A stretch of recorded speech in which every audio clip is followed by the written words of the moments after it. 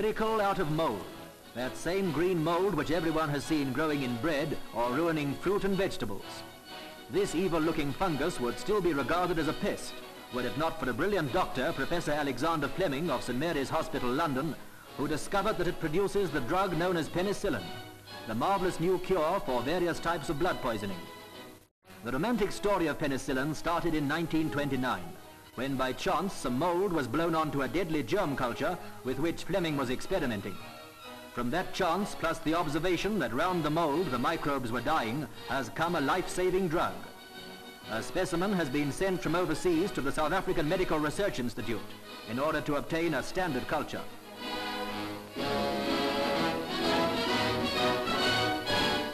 From this small pellet, the fungus will be made to grow. It is treated with very great care, for on it many lives will depend.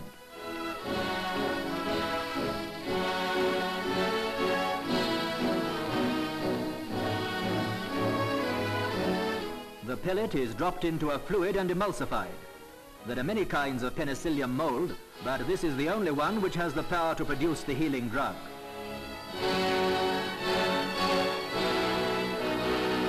The solution is then placed in other tubes containing a culture medium, in which it will thrive and grow.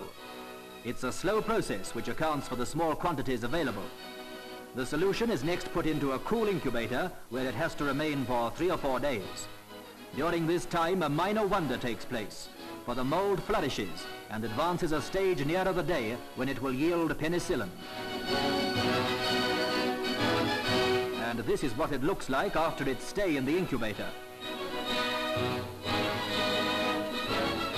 It's now placed in specially designed flasks for further incubation, but here the process is slower.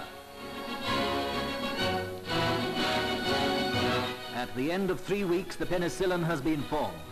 It's not the white layer you see on the top, but the liquid beneath it.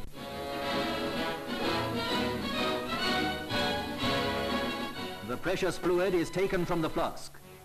This is the drug which has already saved the lives of hundreds of men seriously wounded on the battlefield, and which has revolutionized medical science.